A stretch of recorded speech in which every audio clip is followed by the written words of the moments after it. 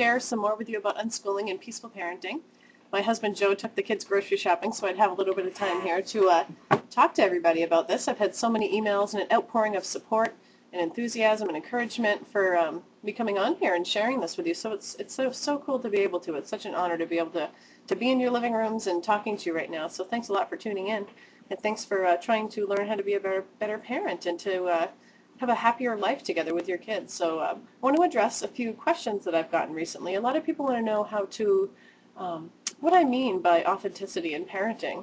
And I think, a lot of us coming to this mindset, a lot of people coming to unschooling aren't mainstream people. They're people that are looking for a happier, more peaceful, more respectful way to live with their children. Now, I think a lot of people do understand the unschooling approach. It's kind of learning authentically. It's learning from life.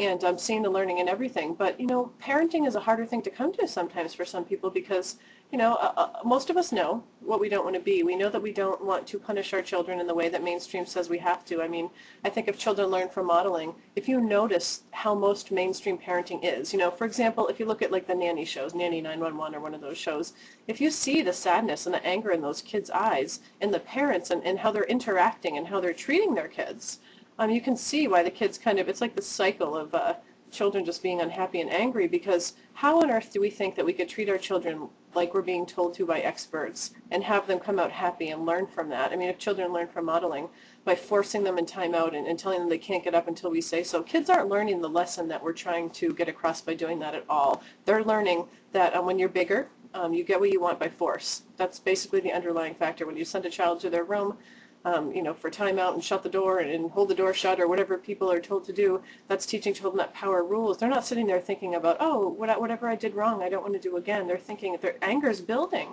Even though you're not letting it come out, it's building, and they're going to be more upset later. So what do we do instead? People, if that's all you're ever taught, it's frustrating sometimes for people to not know what to do instead of that. Well, just being authentic and interacting on a really normal level instead of like going by the script. I think a lot of people, coming out of mainstream mindset that want to kind of approach a more peaceful parenting approach will go to websites, they'll read articles, they'll read about how other people in this realm do it and try to like apply that new script. Now, for some people that might work, but I know for a lot of people it just feels just as non-authentic. Now, you can learn the basic principles of being kind and respectful and just just be yourself with how you get it across. It feels really hard to like all of a sudden step into the role of somebody else. Now, there's so many people I admire.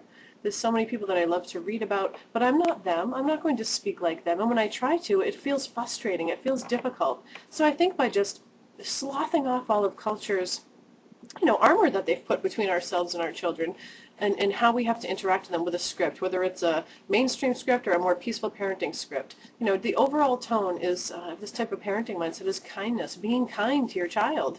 How else are we supposed to teach kindness and respect without being kind and respectful to them? So it's actually pretty simple. It's just a matter of not doing a lot of things you were doing. So it's not necessarily applying all these new principles, all these new methods of getting your child to do what you want. It's not like that. It's the total opposite, actually. It's just, what if you were on a deserted island with your child? Would you, be doing timeout on a rock? What would you be doing? How would you be interacting? Well, probably pretty authentically. Say your child threw a ball at the other child's head. Mainstream parenting today, and it does change from century to century, from culture to culture, how we're going to interact. So say your child threw a ball at the other one's head. Mainstream parenting would say, go sit on the naughty step, go sit there. How is that teaching kindness? I mean, I understand the whole theory behind it, but it doesn't work. If punishment worked, then kids wouldn't keep doing things wrong, would they? If it worked, they would just work and it would work. So, what's a more authentic way to do it? Everyone's going to sound really different with how they interact. I might sound like, hey, Deb, don't throw a ball at her head. What the heck? That hurt her, love. Don't do that. Come here. What's the matter? What happened? Sit down with me. Let's talk about this. Now, that would be my words. That's not going to be my neighbor's words or somebody else's words. You don't have to go by a script. Just go with what feels right. And your child will learn so much more from that, than from you doing something that an expert told you had to do to train them. Just be authentic. Breathe a sigh of relief, everybody. Geez, just take a deep breath and breathe it out and just be yourself and just interact with your children. That feels really natural and authentic, and just be happy. By being yourself with how you parent and being who you are all the time. Gosh, that's modeling for your child to be themselves. I think we really attain to, especially people that want to unschool, and want a more peaceful, respectful parenting approach. We're perfectionists, a lot of us. We want to be the perfect parents. We want to do a great job, but we're not perfect. We're human. And by attaining to perfection, it's very frustrating, and that's going to come out in your parenting. So just give yourself permission right now to be yourself and who you are as a parent, okay, while you're learning this. We make mistakes. Sometimes we slip up. Sometimes we might swear when we hurt our toe. That's okay. Our child's not going to be scarred from that. They're going to learn that we're human, and sometimes we get upset. But it's all in how we interact with them.